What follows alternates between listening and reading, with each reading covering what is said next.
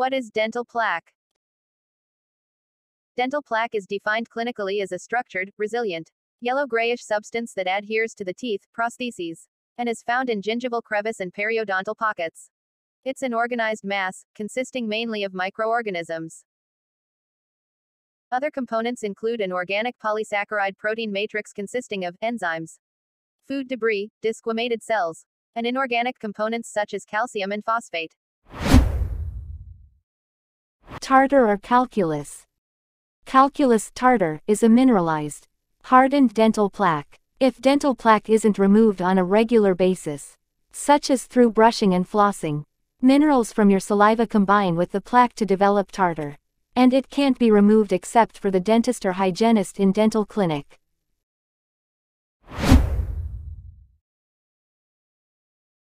Two types of scalings done at dental clinics: manual scaling and ultrasonic scaling.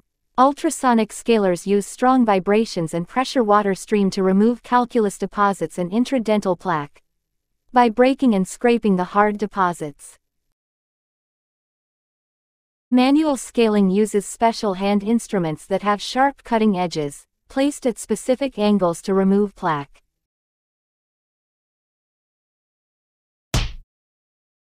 Both hand and ultrasonic scaling should be performed by a dentist or a dental hygienist.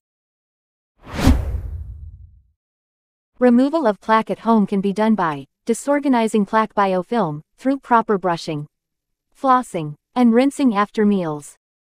Teeth should be brushed twice daily with a fluoride toothpaste. Brushing should follow within at least 30 minutes of eating a meal, especially if it's rich in sugar and carbohydrates. Brushing should be thorough, covering all surfaces of the teeth. Mouth rinsing after brushing is discouraged as it washes away the fluoride of the paste.